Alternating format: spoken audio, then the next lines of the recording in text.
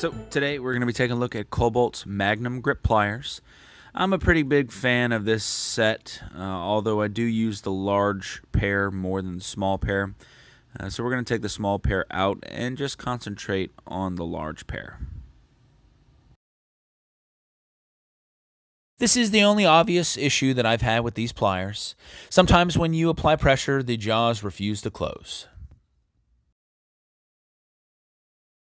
So the first thing I noticed while working with these pliers is that they do come with a caliper on them, which allows you to measure any fastener you may be working with.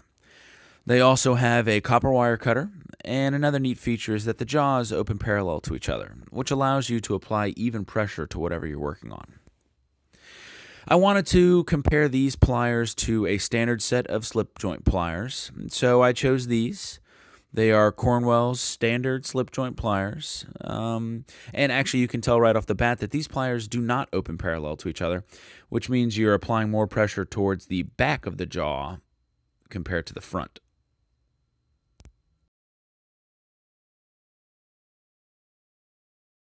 With both sets of pliers open to full capacity, it's pretty easy to tell that the Cornwells would be able to handle much larger fasteners. Also, the teeth on the Cornwell are substantially more aggressive. I've got an Allen head fastener here that's been rounded off, so I'm going to go ahead and try to break it loose with these Kobalt pliers. As I apply pressure, I can immediately tell that the teeth on these pliers are simply not aggressive enough. It immediately starts to slip and further damage the fastener. So after failing with the Kobalts, I moved on to the Cornwells. And as I apply pressure, I can immediately tell that the more aggressive teeth make all the difference in the world. And the fastener immediately breaks loose.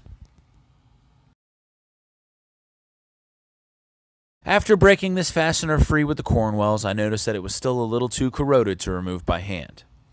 And repositioning the jaws on the Cornwells with each rotation is pretty time consuming. That's when the automatic jaws of these Kobalt pliers really came in useful to help finish this job in a breeze. So if you've got some light duty work to do around the house, these Kobalt pliers are perfect. If you've got something more heavy duty in mind, I think a professional grade set would be better. Thanks for checking out the channel. Please make sure to like and subscribe, and until next time, I'm the Tool Detective. Thanks again.